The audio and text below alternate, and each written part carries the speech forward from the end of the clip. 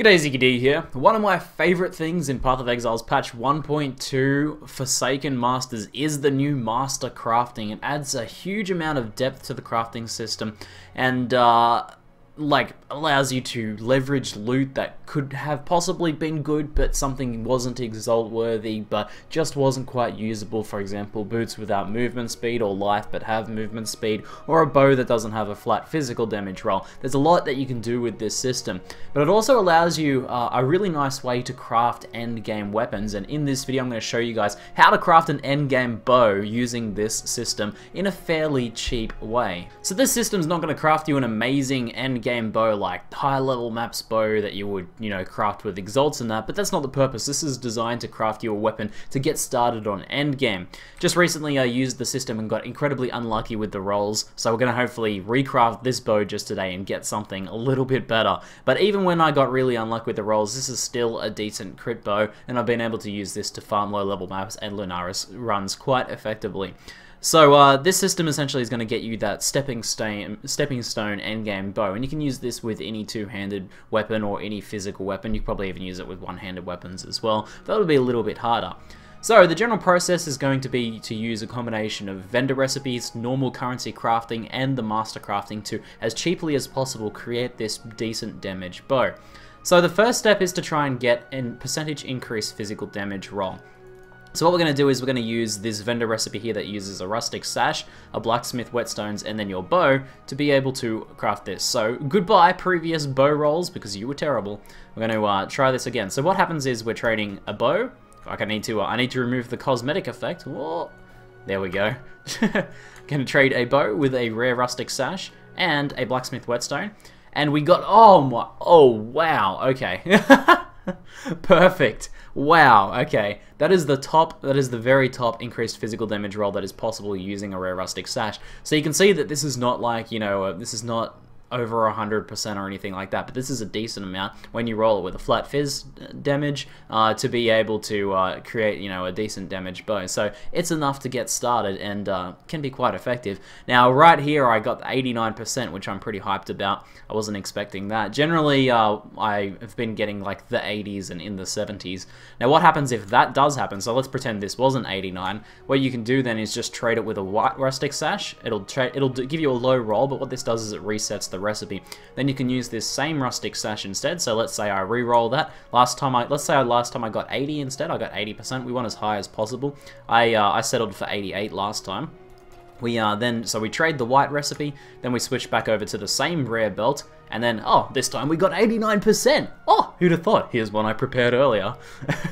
So now I'm going to trade this. Now keep in mind that this will mess up your implicit. So I have 42% crit strike chance, not the highest, but also not the lowest. So it'll be interesting to see what we actually get back. I think it only changes after you get it. It doesn't say which one it is there. I don't know, we'll see. Or maybe I rolled the exact same implicit, we'll see.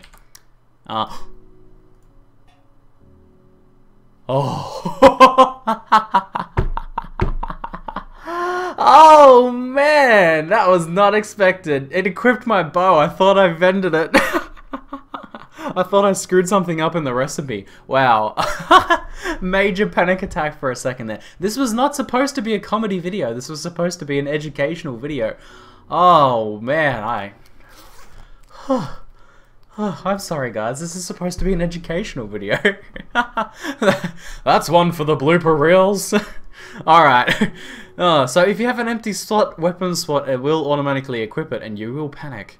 Oh man, that scared me. Okay, anyway, back to the educational focus of the video, but hopefully you guys have found this entertaining at least. We're going to be using an Orb of Augmentation next to roll the second affix. So far this costed all of one blacksmith whetstone and a rustic sash. So you just use whatever crappy rare rustic sash you want. The eye level of the rustic sash does not matter, just as long as it's rare.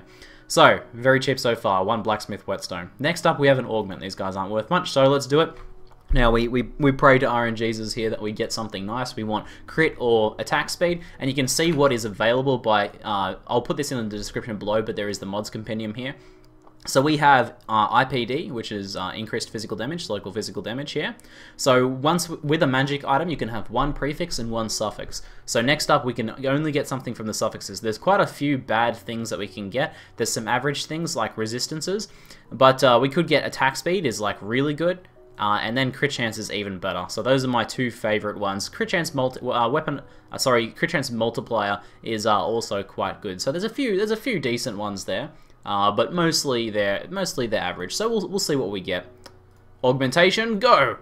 25 dexterity. We got one of the worst possible ones. But I'm still probably going to continue with this one, just for the purposes of this video. However, what you can actually do is if you have another rare rustic sash and you really want to try for that better suffix, so if you want to craft as best as possible, I'm not going to go too ham on this because it's not a bad decision to do that, actually. It's not a bad decision to do that, but to actually get the 89% IPD again might take a little bit of a while. So you can make a decision at this point. Do you want to use the belt recipe again to just go for the high IPD, which you should be able to get it again after a little bit, and it won't actually cost you that much to do.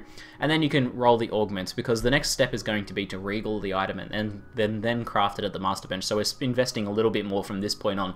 Before this point is the low investment. So I might actually pause the video for a moment, and I might obtain myself another rare rustic sash so I can try this again, and we'll see if we can get a better suffix. Okay, so let's go through this process again. Hopefully you guys find this sort of thing interesting. I really love this new crafting system. It feels just a great way to enable self-found, but also just a way of you crafting your own weapons, and this can be potentially cheaper than what's available in the shops as well, though later in a league you might be able to buy things pretty cheaply that are better than this, but especially early in the league this can be pretty good. So we got the 82% IPD, which is not great. It's not terrible, but I think we could probably go for a little bit better. So I'll do this example again now. So we vendor it with a blue or a white version. We get our bow back. This will change the implicit again. We got 45, which is a better roll, but obviously we're going to need to re-roll it again. So what we'll do is we trade the bow with the rare this time, or we only want to trade it with one of those dudes, and we got 85. Now 85, I think, is a decent settle point. I'm happy to settle for anywhere between 85 and 89 on this, just because it takes a long time to do otherwise. And yeah, I might run out of rustic sashes. So I think on this one I'll augment. If I get something good, I'll keep it. Otherwise, I'll re-roll again. And this costs, you know, basically nothing. This is like either chaos recipe, or you can even just like if you have some people that have some low-level rare rustic sashes that have dropped, you can actually just use those as well. Hit equip the item again. Oh, don't do that. Don't do that. We got 5 mana gained on kill. This actually isn't too bad, because I'm having a little bit of mana problems. Nothing too significant. 5 mana gained on kill is actually, like, reasonably helpful, but it's not that great. So I think I will source another rare rustic sash, and we'll try again. Alrighty, running low on blacksmith whetstones. Uh-oh. So we'll try this one, see how this rare rolls. 80% is a bit low, so I'm just going to trade it with a white one, and we'll see what we get this time. There's the rare, there's the next blacksmith, there's another 80%, so unlucky this time. We'll trade it with another white one to reset the recipe once again. And then we're gonna try it once more time here. 86, oh good, okay, this is gonna be the magic one. This is gonna be the magic one, guys, I believe. I need you guys to focus your RNG, even though this is in the future, but focus it for me. Oh, yes, yes, crit multi, good. That is probably, I think I rate the order probably crit chance, crit multi, attack speed for my build, but it could be different depending on your build. But, so that's good for me, I'm very happy with that. So now we're gonna regal it, We're moving on finally, guys, we're moving on. Gonna rock this regal org just here, and what we're hoping for is we actually now can get any of the prefixes and suffixes that we don't already have. So we have crit multi, and we have IPD. Now, ideally, we would get a high flat physical damage roll, and then we won't use the master crafting at all, really. Or you can use the master crafting to add something else. But it could be good if we get attack speed. It could be good if we got crit chance. Crit chance would be really nice, actually. We could get a hybrid physical damage roll, or we could get, like, you know, some cold damage or resistance or something like that. There's a lot of bad things we could get, but there are some really good things we can get. Now, regals, I think it's definitely worth doing the regal for this. At this point, you can just use the master crafting if you want. But I like the idea of using the regal to turn it into a rare first, and then use the master crafting as a backup if the regal doesn't pay out. So this is just the method I've chosen to take, and we'll see how it goes.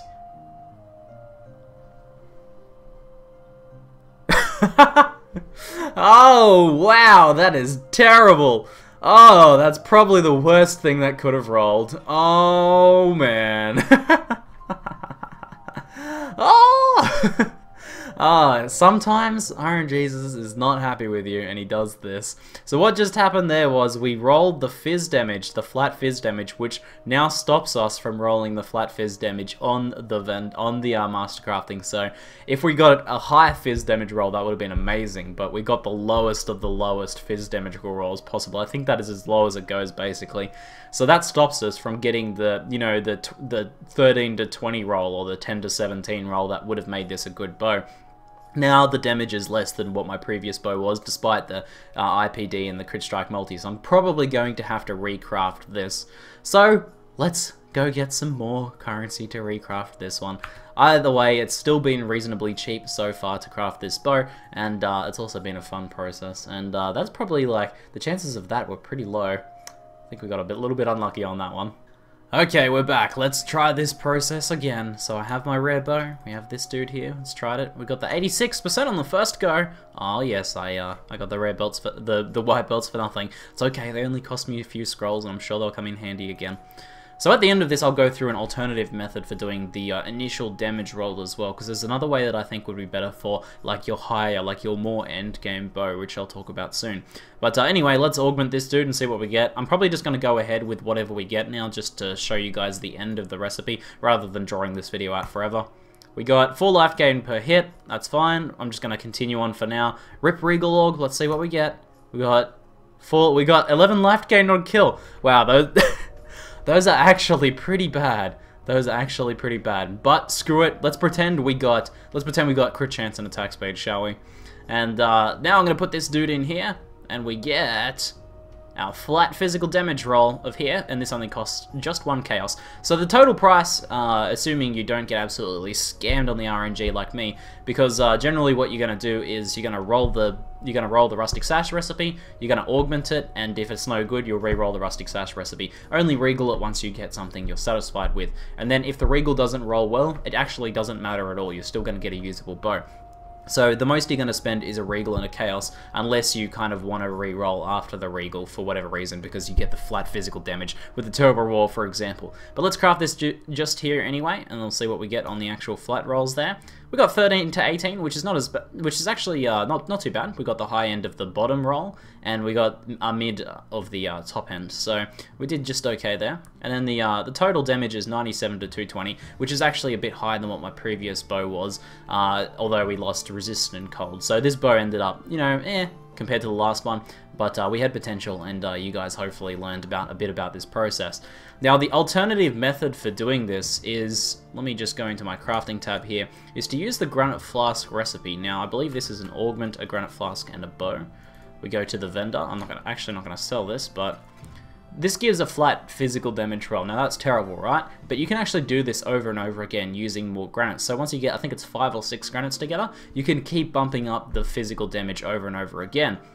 Then what you're going to do is the same deal, you'll augment it, and then once you have Tora at a high level, hopefully level 8, you will use her highest percent IPD, or increased physical damage roll, to give you a really solid bow, because getting that high flat fizz is harder, and but you can get that really good IPD off her once she is leveled up. So that's why this is like a more end game choice, because you need to level up Tora first. I've only got level 4 Tora, which gives us the possibility of getting, I think the percent physical damage roll is like in the 80s or something. It's like only 60%. So at this point, this is not worthwhile. But later on, when she can roll over 100 or something, it becomes much more viable. So that's an alternative recipe or method of doing this. And I think when you kind of look at this compared to like the process of, you know, regaling and exalting and everything, it's a pretty cheap and decent way to craft a bow. Anyway, it's been nice. Most of myself and a few of my other bow bros have been using this recipe to get ourselves our decent endgame bows before we find that really GG one.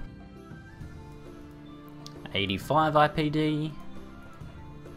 Crit multi. Accuracy light radius. Yeah, this is better. This is better.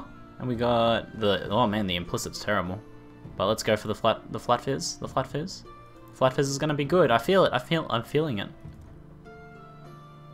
13 to 17. Oh no, that's actually okay. Okay, we got the top of the low end rolls. Okay, guys. Okay, guys. Little extra bit at the end. I decided to recraft it because I just couldn't handle the last disappointment, and we did much better this time around. I'm gonna have to get a blessed orb to re-roll that implicit, but I'm a bit happy with this one. Anyway, guys, that's it for now. I'm ZiggyD, and thanks for watching.